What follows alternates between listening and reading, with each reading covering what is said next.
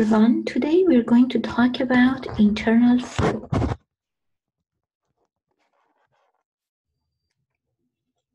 First, let's see what is the learning objective for today's lecture. We're going to compare laminar and turbulent flow and learn about Darcy equation and Reynolds number. So the objective of today's lecture is solve real pipe system problem using Darcy equation for laminar pipe flow. Later on in next lecture, we're going to discuss how to find how to design piping system for turbulent pipe flow. The second objective of today's lecture is characterize flow as laminar, transitional, or turbulent flow. At the beginning of this class, we learn about fluid classification, but in this lecture, we identify different type of flow as laminar, transitional, and turbulent flow. Then we are going to calculate the velocity profile for laminar flow. And after that, we are going to talk about important number in fluid mechanics, which is Reynolds number. Let's talk about today's outline. First, we discuss what is laminar flow versus turbulent flow. Then we talk about Reynolds number and Darcy equation. Why we need Reynolds number and Darcy equation? Because we're going to find head loss or loss of energy. As always, we solve some example to apply what we learned today. Let's start with definition of laminar and turbulent flow. Laminar flow is the flow when all particles follows a smooth path and never interfere with one another. Turbulent is opposite one, characterized by irregular movement of particles of the fluid pool regions. So can you think of any examples? You might see this chimney in front of Otsman Hall. Especially in winter, you can see turbulent flow at here, right? This is a turbulent flow that you can see. Also, if you have a candle, you can see the first part of the candle, it's very regular flow path, and we call it laminar flow. In the second part, it might be turbulent flow. Let's give more example of laminar and turbulent flow. When you see wind is coming, it's a laminar flow until it hits something like a tree or your house, then it turns out to turbulent flow. Another example is your kitchen sink. This part is laminar flow and this place is turbulent flow. Another example is the river. You can recognize when you really have turbulent flow. As an engineer, we need something that we can tell which flow is laminar or turbulent. We cannot just see and take a look and say, is it laminar or turbulent? Osborne Reynolds, born in 1842, is innovator in an understanding of fluid mechanics. He was a shipbuilder and designed sewers as an engineer. Later on, became interested in flow around and through objects. He has a lot of experiment in head loss and flow by constructing an apparatus to investigate laminar and turbulent flow.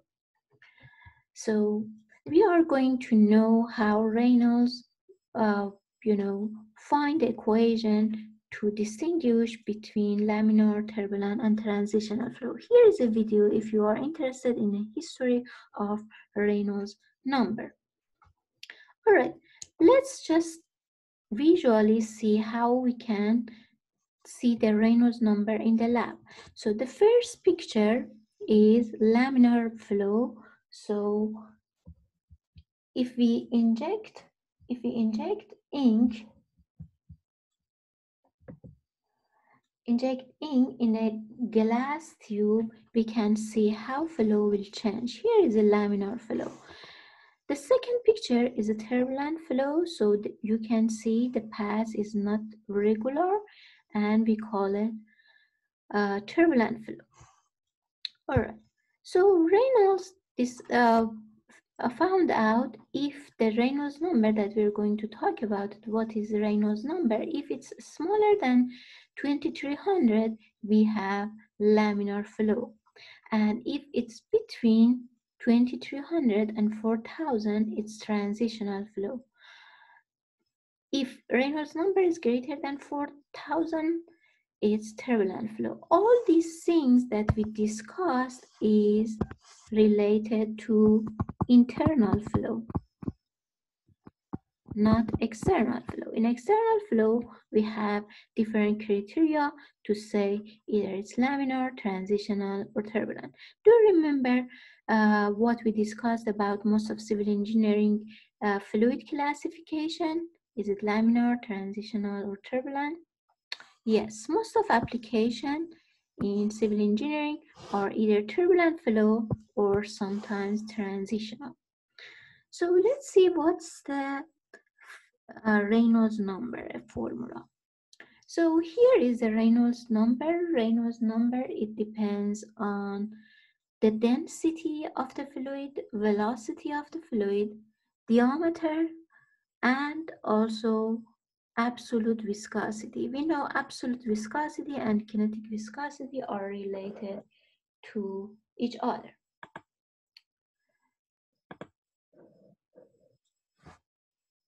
So, but not all the time we're working with the circular pipe, right? Sometimes we have rectangular pipe, but we still use this equation and we have this diameter. We have another diameter in fluid mechanics that we call it hydraulic diameter. Let's see what is the hydraulic diameter that we use for Reynolds number.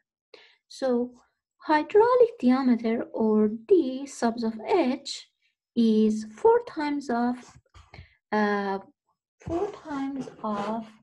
area over perimeter. So the hydraulic diameter is 4 times of area over perimeter. So you have a table in your textbook that you can see all the hydraulic diameter. For example, for a circular one, the hydraulic diameter and actual diameter are the same.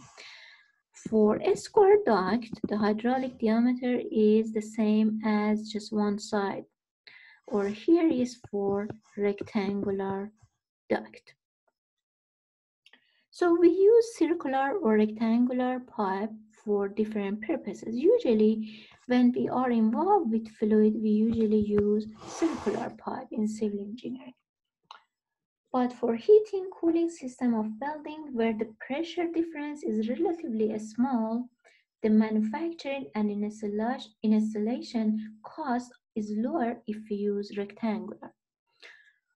All right, let's just graph head loss versus velocity and see how Reynolds number and head loss are related to each other. So in this graph, you can see velocity in the x-axis and head loss. As you increase velocity, you have higher head loss. How it change fluid classification? So you have laminar, then it turned to transitional, then turbulent. All right. It's not only related to velocity, it's also related to viscosity and diameter of the pipe. Also, the roughness of pipe is also important, and stands for pipe roughness. Pipe roughness is given in the table in your textbook. So for example, for a smooth pipe, the roughness is 1.75. For rough pipe,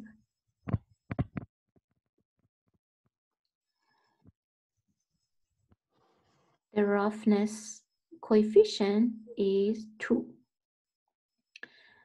So you can see the higher velocity is, the higher Reynolds number is, and then we have more head loss, more energy loss.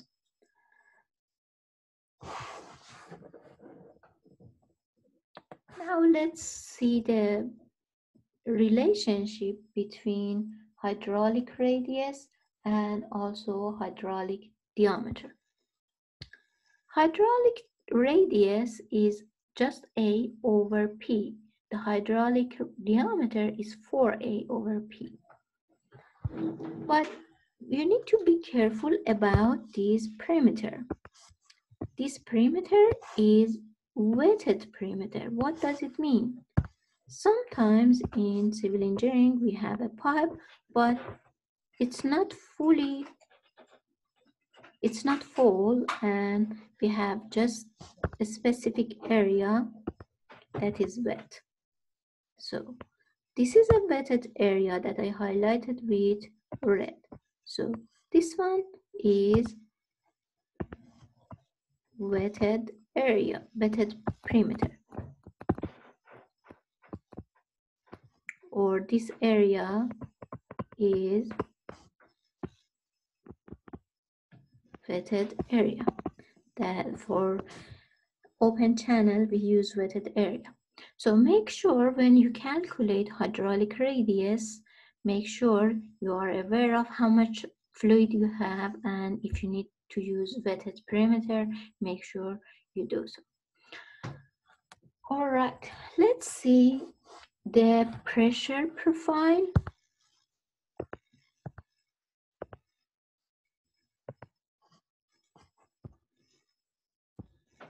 Let's see the velocity profile, excuse me.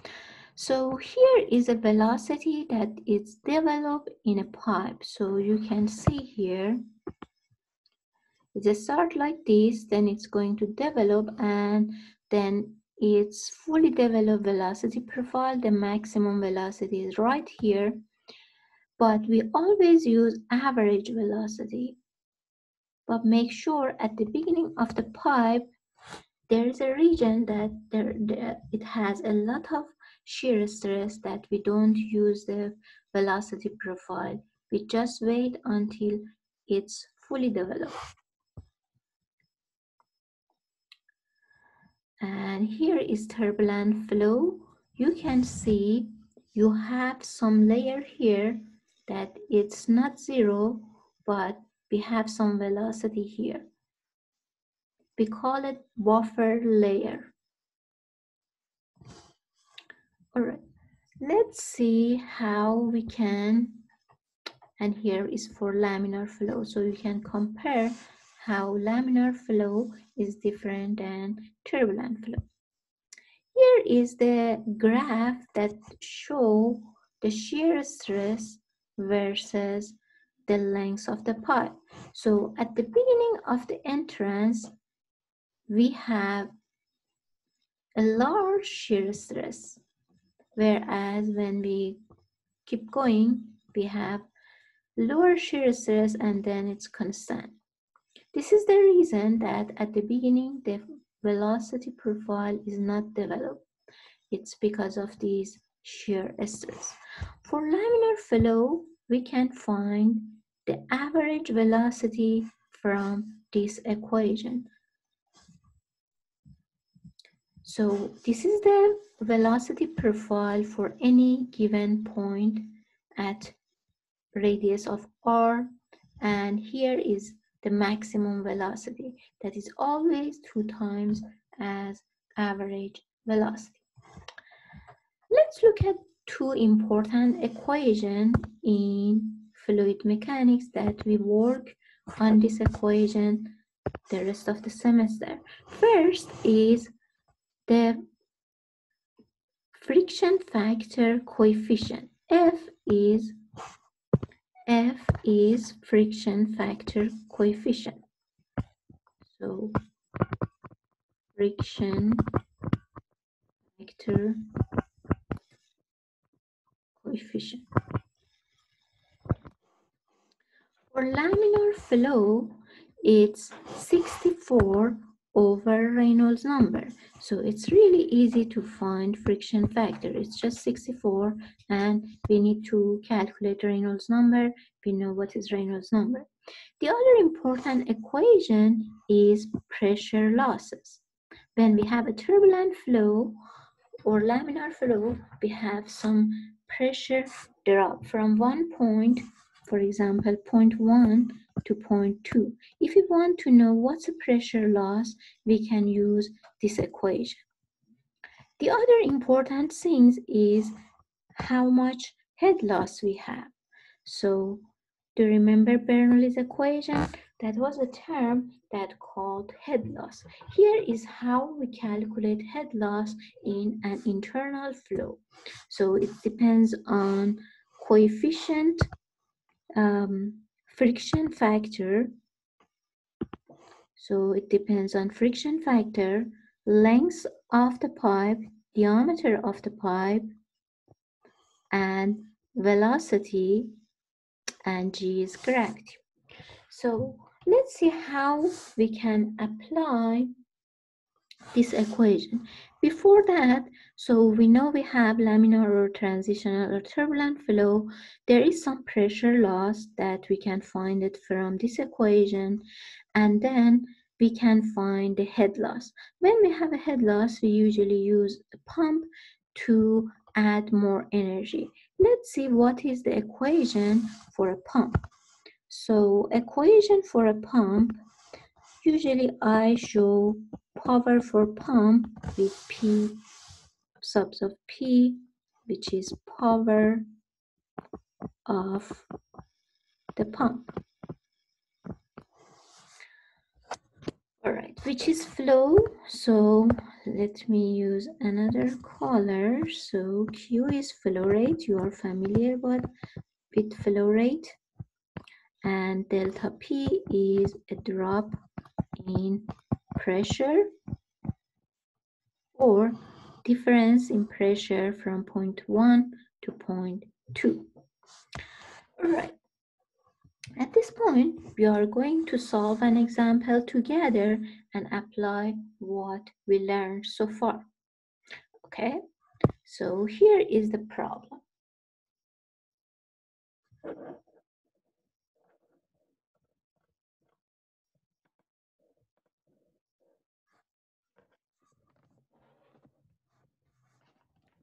First, let's see what is given and what we need to find. Let's read the problem first.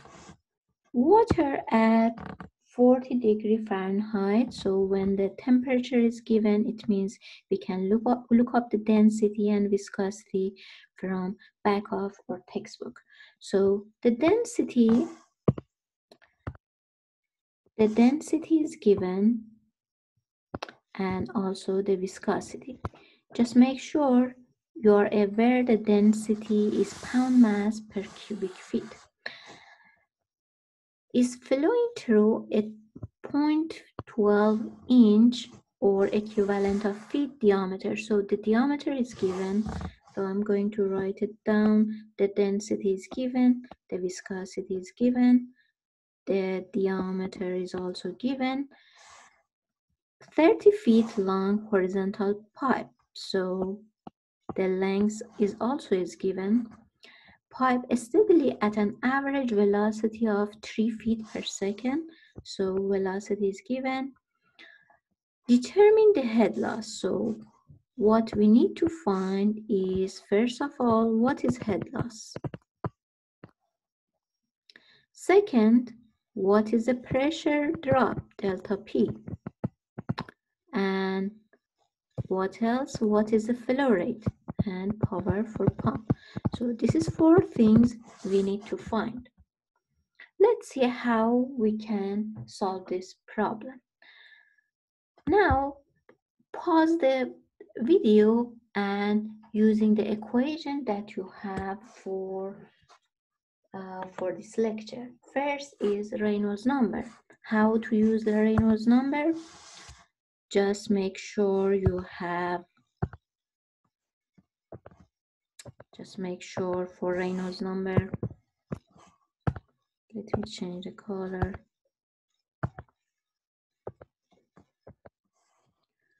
For Reynolds number, the only things that you need is density, velocity, diameter, and absolute viscosity, right?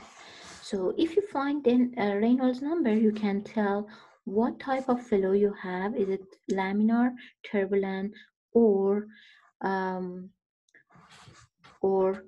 transitional? After you have Reynolds number, for now we just know laminar flow, you can find friction factor, which is 64 over Reynolds number. Once you have friction factor, you can use Darcy equation. What's a Darcy equation? Is head loss equals friction factor length over d v squared over 2g. Once we have a head loss, we just learned the equation about drop in pressure. So drop in pressure is friction factor length over d over rho velocity square over 2. After that, what is the next step? You can find the power for pump. Because the velocity is given, we can find flow rate, right? Flow is velocity multiply area. The diameter is given, so we can find the flow rate. For power for pump is just flow multiply the pressure drop. Alright, now you can pause the video and use this equation and solve this problem.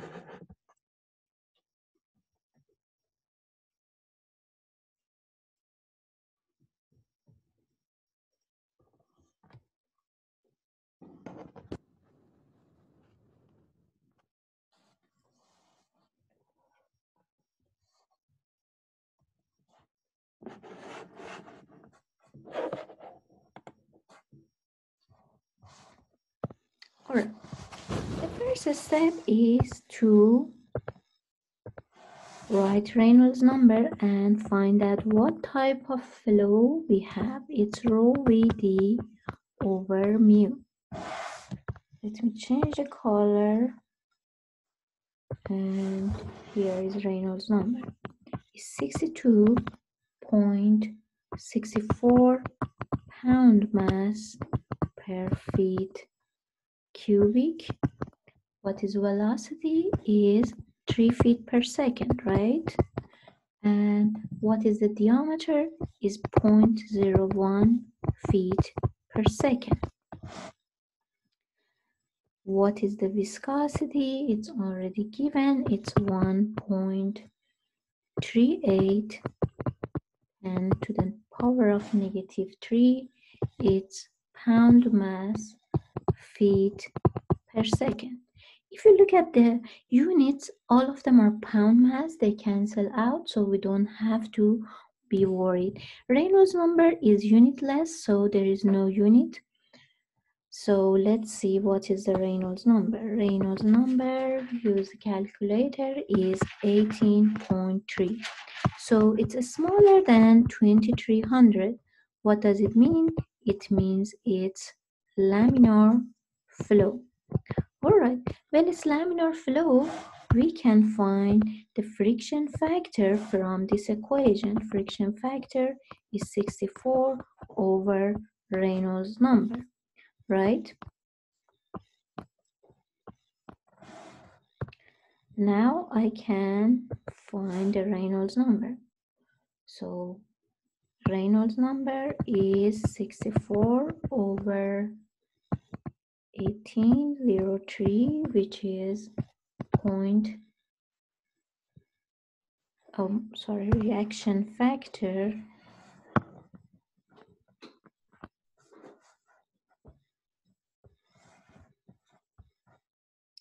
here is friction factor, which is 0.0355. Friction factor is usually a small number.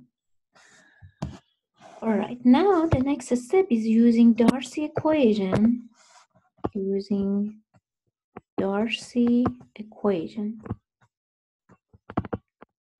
Which is for head loss. It's a very famous equation that we use the rest of the semester frequently. Multiply V squared over 2G. So let's find out what is head loss. So head loss is friction factor that again it's unitless. Friction factor doesn't have any unit. Multiply length, which is 3 feet, over the diameter is 0.01 feet. Velocity is 3 feet per second. Make sure you square it over 2. What is the gravity in British system? It's 32.2 feet per second. All right, per second squared. Now we can find head loss. Head loss is 14.8 and the unit is feet. All right, so far we found the head loss was part A. Now this is part A of the problem. Now we're going to find out what is the pressure drop and then find the pump that is suited for this piping system. Okay, the next step is to find pressure drop. Pressure drop is F length over diameter rho V squared over 2, right? So we have everything we need at this point. So let's calculate the head loss, the pressure drop. So it's 0.0355 is a friction factor. 30 feet over 0.01 feet. Multiply the density of water in British system is 62.64, and it's pound mass per feet squared. Multiply velocity, which is 3 feet per second squared, over 2. Now we have this pound mass here. We need to convert it, so we need to multiply it by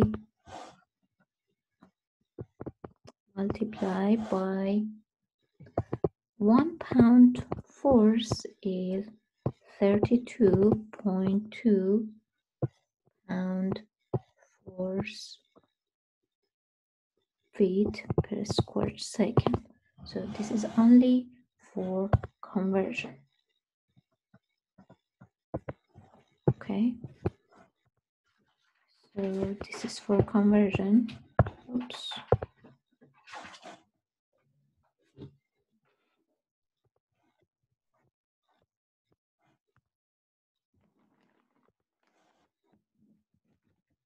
$32.2 pound feet. Okay. Now the pressure drop is 929 pound force per square feet. Okay. So we found out what is the pressure drop in pound per square feet. If we want to change it to PSI, we can play this is 929 divided by 144, which is 6.45 PSI or pound force per square inch. But we need a pump to help the system to overcome the head loss and pressure difference. So this is part B. We need to find what is the flow rate to find out what type of pump we need. So Q is VA and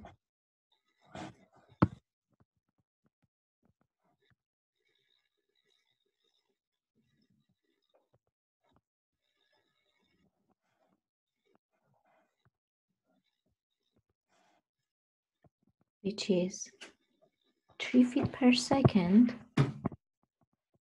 multiply the area, which is pi radius squared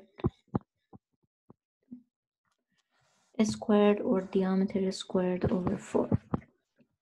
So the flow rate, flow rate is usually a small number. It's 0.0000236 pound feet squared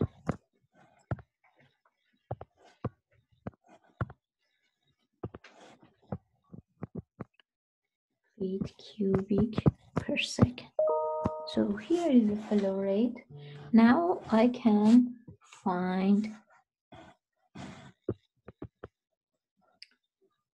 the power for pump, which is Q delta P L.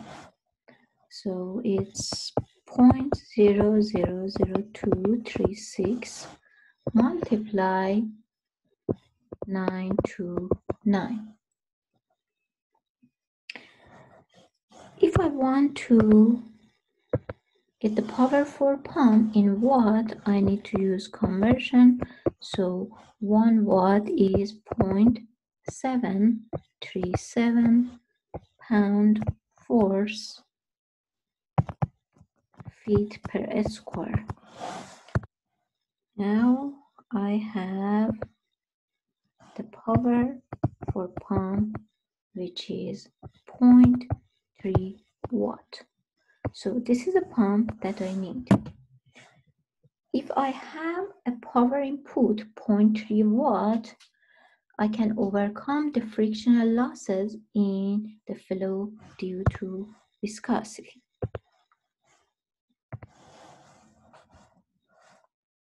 Let's call it a day, and next lecture we discuss more about head loss when we have turbulent flow.